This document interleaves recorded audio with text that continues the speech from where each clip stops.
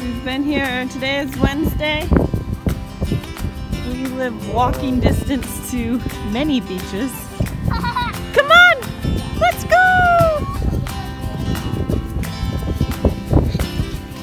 Welcome to the beach!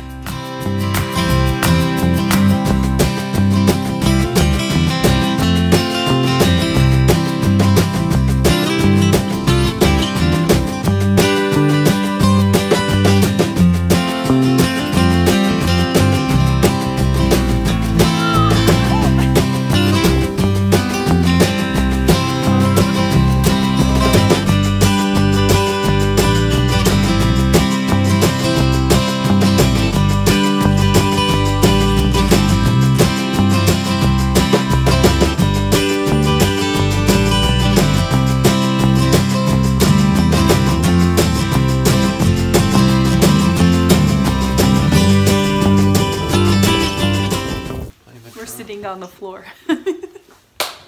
We're here for the video you've all been maybe waiting for. If you didn't watch our other video, just go and watch that video first. Don't watch this one yet. Are you ready? Yeah. Over and out. Goodbye, Carraway. See you soon. We're about to see our new home for the very first time, the home that we bought without seeing it in person. Is that it? Ben got up to do something with the dogs. We bought a house in New York and we didn't tell anyone. Are you ready to see our new home? Get the first image of us in front of our new home. Hey, first kiss in New York too. Haven't seen you in a while. Goodness. There's at least one or other two keys here. In this pouch, there's one key in that pouch, and that's your two garage door openers. So. Ready? There you go. Who put me in charge of the door? We're gonna see our home for the first time ever. Did you put this in here? Yeah. You did. This is my friend Johnny. I've known Johnny for like 9 years. That's a long time. And he has been our partner in crime to put this thing together and keep it a secret. And his wife and him went above and beyond, like they always do, to like stock the house with toys and with food and with toiletries and with lights and oh my gosh. Hey, do you want to go upstairs? For the past 5 years, Ben and I have both separately throughout the whole 5-year time frame at different times received promptings that we should probably move back. And we've actually both received priesthood blessings at different times throughout these 5 years saying that we needed to move back to New York. So every time we heard it and felt that, we're like, okay, I guess we're gonna go back. And every time we tried to get it to work out, it just didn't. It never, ever worked out. So Ben and I just signed a year lease to our house in Utah for another year. And it wasn't until a few weeks after we signed for another year that Ben and I were reading our patriarchal blessings together. And after 3 hours of just talking to each other, we looked at each other and we're like, I think now's the time. Like, I think we gotta go. So we didn't want to tell anyone originally just until we knew it was like a for sure thing. So by the time it became a sure thing, we were already leaving. So we just decided we're not gonna tell anyone. We're so close to being there that we're just gonna surprise my family in person. And so we did exactly that. So New York is where I'm from, if you didn't know that. All of my family is here still. I've been gone for almost 9 years, and I never thought I would move back. I don't think my family ever thought that I'd move back, and they are in for the surprise of their life. Like, this is the ultimate blind side, and I got all of their reactions on camera. We're pulling into my mom's driveway right now. She thinks that, I know she's home because she thinks that we're gonna get on Skype right now at our house in Utah. Careful! But we're actually pulling into her driveway right now. And Ben hit the curb. Here? Oh my gosh, oh my gosh. We're at my mom's house. She doesn't know that she doesn't even know that we were even thinking of a house. Oh my gosh, are you ready? Are you ready? So my sister's on her way right now. She has no idea where she's going. She thinks she's going out to dinner with her husband, but her husband is bringing her to this random house that will answer. Yeah. I am like, my heart is like...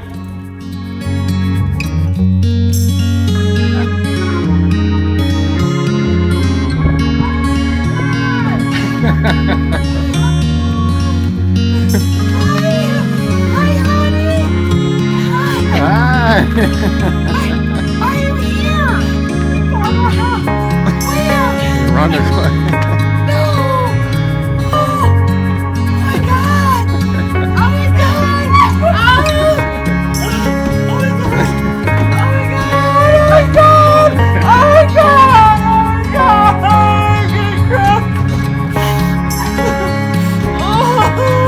I'm gonna cry.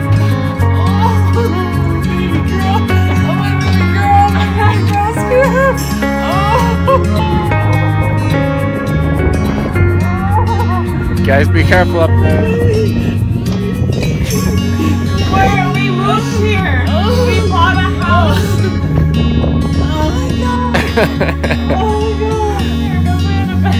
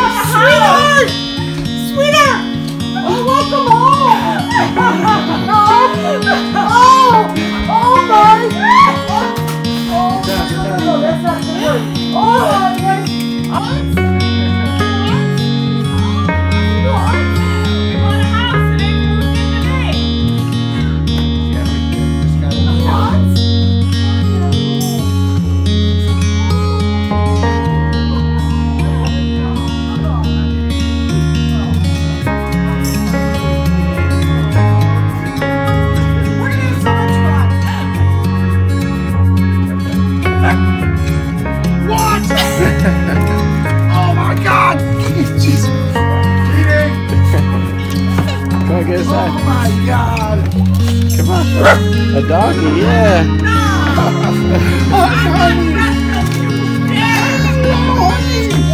We bought a house. What?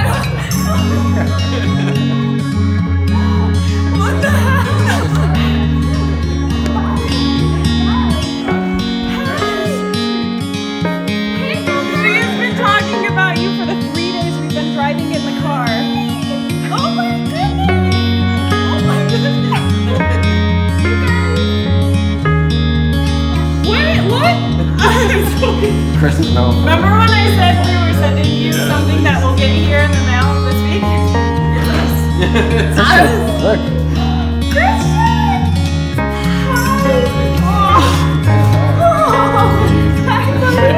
You're so big! Oh my God! I have learned over 5 years that promised blessings don't come in order. And so, yeah, it's really easy to allow passing time to dim the promises that God has given to us. But here we are many years later after a prompting we received 5 years ago saying that we're gonna move. And after moving to Arizona and then back to Utah, and none of it was New York, it's easy to be like, well, that was a weird thought. But here we are. His promises don't come in order, but they do come. It's kind of an interesting process to buy a house. We didn't see this house that we bought in person until we were moving in. Yeah. But it was cool, like the realtor guy, he actually grew up with Al. Yeah, we graduated together, so it was really interesting to reconnect. Like there was that connection where, you know, they're from the same town, they knew each other. But he was a way helpful guy. Derek was a way awesome dude. Would go see any house for us that we wanted. He understood our situation. He was excited for our situation.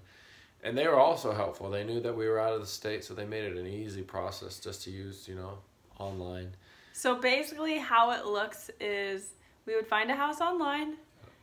We would send him there, our realtor, and we would FaceTime each other. And that's how we found our house. Yeah. Ben and I had to really stretch and use our gift of discernment and to really listen to the Spirit, because there was a lot of houses that we really loved that we just like didn't feel good about. And then there's other houses that I don't know, like the whole thing was just so completely inspired, the whole process. And I always, if there's one thing that I learned most about moving across the country and this whole way that we did it, was like, I always thought the scriptures saying that God could move mountains was like a metaphor, because you're not going to see a mountain move in our day. Not that I would assume, but I realized that it's not a metaphor. It is real deal promise, because this entire process was miracle after miracle, and I saw like literal mountains move to make this possible. For years now, I've told Ben that whenever we buy a house, we are painting the door yellow. That's all I wanted, was a house with a yellow door. So since today is Thursday and we still haven't gotten any of our stuff from our moving truck yet, we're painting our door. Ta-da! Yeah! My dreams of having a yellow door are happening. It is Thursday. We've been here for several days and we still haven't gotten our stuff yet. Tomorrow it'll come. We've kind of just been bunkering down in the master bedroom. The yellow door's coming along. We had a guaranteed 1 coat and we're on our 4th coat, so you tell me.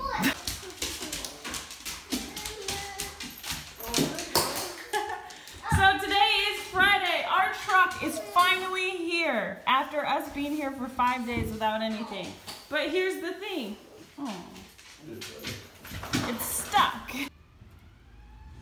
We can't get our stuff out of the divider, so we're all just hanging out for them to come back here and fix it so we can get our stuff. Pretty soon. What are you doing? Did you get it?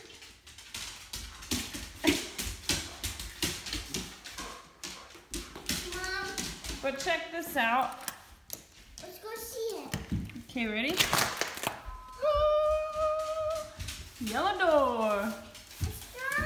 It's dry. Panic is leaving. We couldn't get this thing open. He had some stuff spilled out, obviously. He had to come with a sledgehammer and open it. So after an hour and a half, we are finally, for real this time, getting our stuff. Batman, you need shoes on.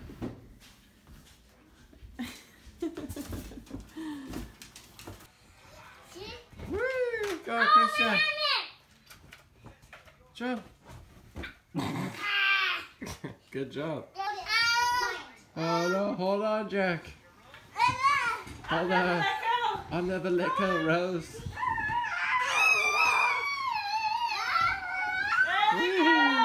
We got a U-Pack truck, which is essentially you just get a semi-truck dropped off at your house. We pack it, they drive it, we unpack it. It's how we moved out, and then we had 2 cars. Aww. Oh. We had 2 cars, so I had the doggies. Yeah, we have our 2 cars, Ben took our Subaru with the dogs, both of them. Gatsby's over there like eating his leg.